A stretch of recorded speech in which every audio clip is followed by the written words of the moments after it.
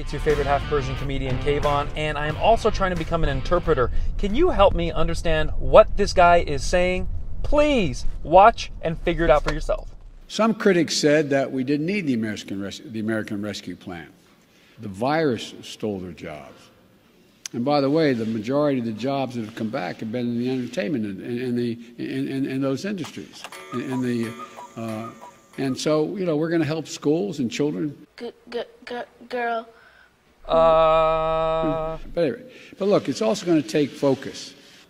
And we proposed, what we propose is going to work. He can't even read. We've got work to do, to state the obvious, we have work to do.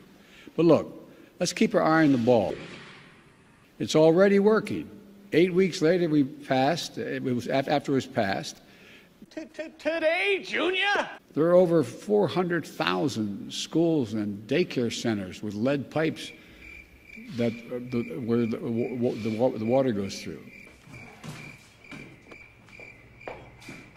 My laser focus is on one more thing. I've called my plan the blue-collar blueprint for America. We're still digging our way out of a very deep hole we were put in. Mr. President, do you believe enhanced unemployment benefits had any effect on diminishing a return to work in some categories? No, nothing measurable.